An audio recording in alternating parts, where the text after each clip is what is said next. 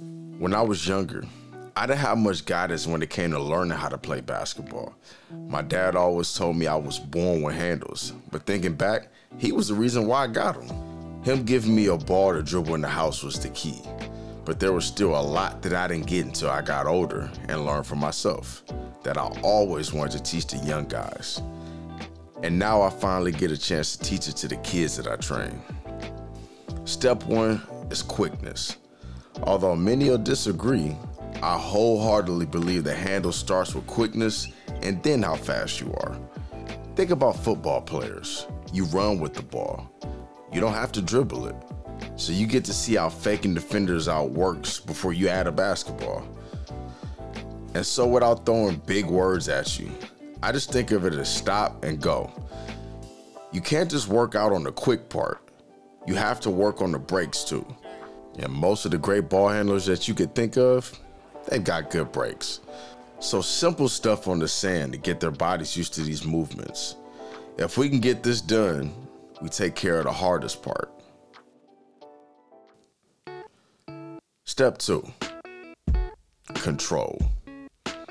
This is the easy part in my opinion. Teaching the kid to dribble a basketball isn't hard. It's the movement that's more of a challenge.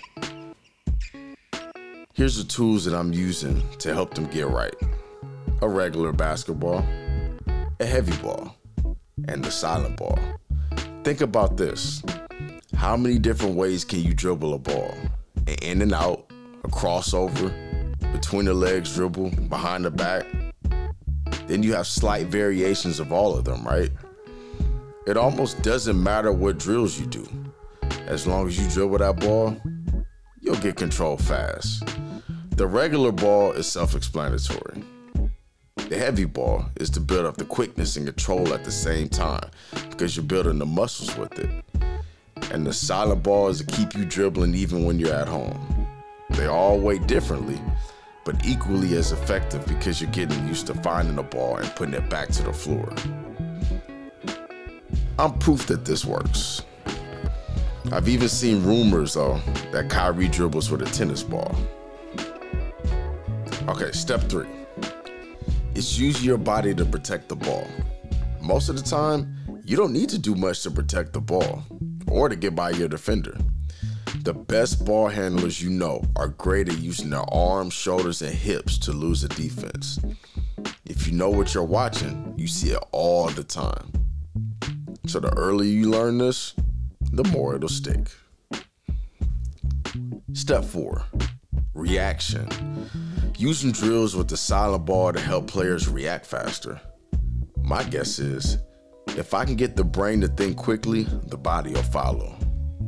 By the way, if you're looking to cop the heavy or silent ball, the link is in the description. But reaction may be my favorite part because after a while, you don't have to think about anything.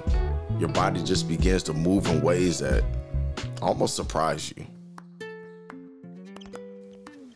Okay, so then there's step five. I guess I should admit, this is my favorite part.